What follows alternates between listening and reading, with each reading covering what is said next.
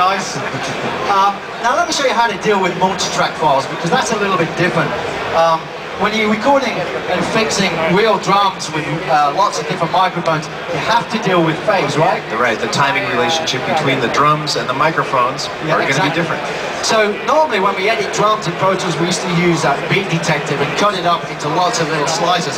Not so anymore. So what I'm going to do is I'm going to take some drums from the original session. Let's take a listen to these. Now this is a perfect 2-bar loop from the drummer. Okay, I'm actually going to use this one instead. Now, if we zoom in, you can see that his first initial transient is quite a ways off of the beat. Here's 196, he's off. If we go to the end, he's finishing way before bar 200, but that doesn't matter, because all I'm going to do is just separate that region and use my elastic properties to say, hey, these 2 bars, this phrase is actually 4 bars long, so I'm just going to round it up to 4 bars and put it into a region group.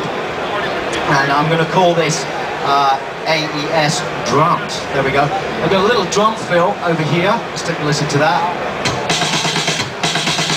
That's just a 2-bar, a 2-beat loop, so I'm separating it, round it up to 2 beats, and I'll wrap that up into a region group, and I'll just call it fill. So now I'm going to go back to my downbeat, here we go, and I'm going to drag in the AES drums, just drop them, oops, I'm still in shuffle mode, let's go to grid mode, I'm going to drag that in right over here, and I'm going to ungroup it so you can see what's happening, and I'm going to view the beat markers. You can do this right over here. See, we're in warp mode, waveform warp analysis, and if we zoom in a little bit, you can see these transients.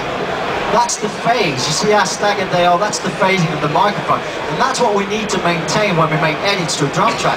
So for example, if I wanted to just grab this snare drum and move it anywhere for a correction of timing, I can either do it in free time or snap it straight to the grid, like so. And I can also take this one, move that over there, take that one and move that over there. I'm just going to grab a hi-hat and bring that in.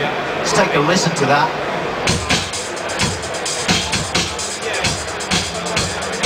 And if we take a look at this, you can see that that phase relationship, even though I've corrected it right on the beat, has kept that phase sound. So we haven't collapsed our stereo image.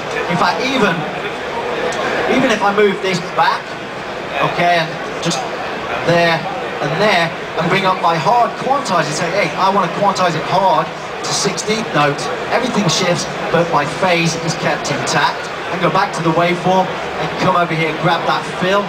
Again, I'll just ungroup it so you can see it. There's the beat markers.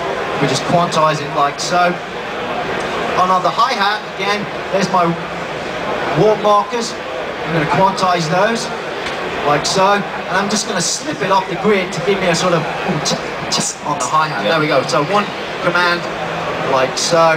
Let's come up and go back to waveform view and take a listen. In fact, what I'm going to do is just duplicate. I'll wrap all of this up into one new region group, like so. Duplicate, duplicate, and duplicate again. So let's take a listen. So Gavin, can you make these drums slam for me? Yeah. Okay, and while he does that, I'm going to finish some editing. All right.